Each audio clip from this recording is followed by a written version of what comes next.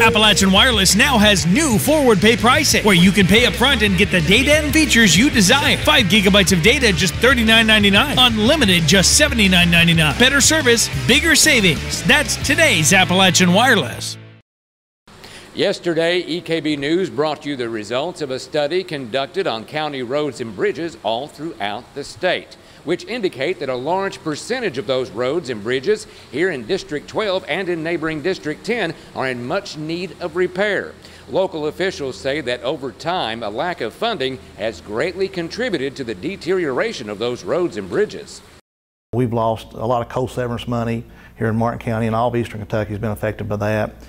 We've also lost a lot of our flex funding. Not so long ago, we were getting $150,000 from the state. As recent as last year, we only received about $80,000. So you can see the difference in the amount of funding we're getting from the state. As many counties seek a solution to their funding problem, one county has found a solution through what they call beneficial debt. We got rid of some debt, number one. We had to do that because of other problems. We got rid of that $4.2 million. It frees up bonding capacity, and we're finally able to do some bonding that actually benefited the people, and then we put that back into the roads. We're in Eastern Kentucky. We live up a holler. I live up a holler. And so that our population is up at holler. And Paul always said, the most important road to any individual is that one that goes in front of their house.